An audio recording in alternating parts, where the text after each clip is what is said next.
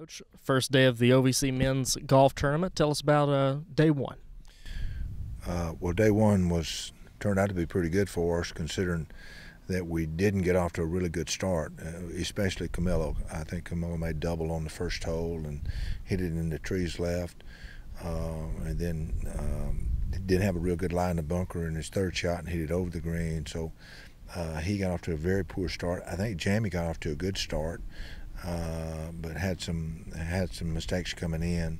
And then Pablo was 2 over at one time. He came back and got it back to even. And then Pico was basically just solid all day long. I think he made 17 pars and 1 bogey.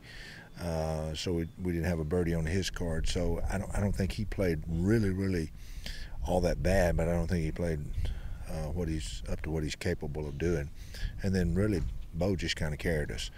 Bo had one of those days where he made a lot of birdies, hit the ball really good, then made some par saves coming down the stretch on the last 2 holes. So all in all, Bo's play basically today kind of kept us in the thick of things. So with day one in the books, where are we looking to go from here? Well, the thing you want to do on the first day is play well enough that you don't lose it the first day. You can't win it today, but you can certainly lose it today, and so it was a key for us to get off to put ourselves on the board and put ourselves in the last group. We've done that. I think Eastern probably I'm sure they thinking they can play a little bit better than what they played today.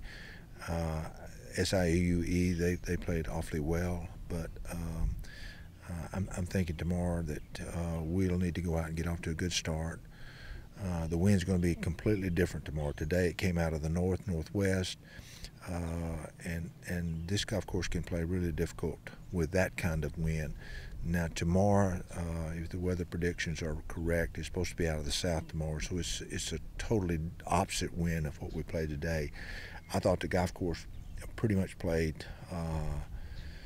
I thought it played a lot harder than it's played here in the past with that wind, and then obviously tomorrow it'll be key to us to play the holes downwind and make some birdies and give ourselves some eagle opportunities on the 2 par 5s on the back.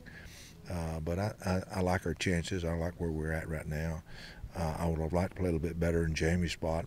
I would like to play a little bit better in Pablo and Camilo's spot. But I'm thrilled with Bo's finish.